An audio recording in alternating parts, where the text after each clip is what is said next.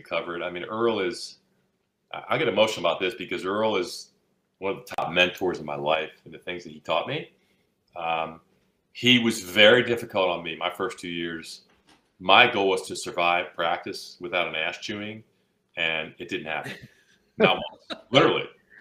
So he had this kind of good cop, bad cop thing. He was the bad cop, and his recruiting coordinator, Bob McNay, was the good cop. So Earle would just undress me every single practice. And as a young quarterback, I figured it out later. Like that was the goal. Like if I could survive practice with him, then I could play on Saturdays. But if you couldn't survive him and his heat, no chance.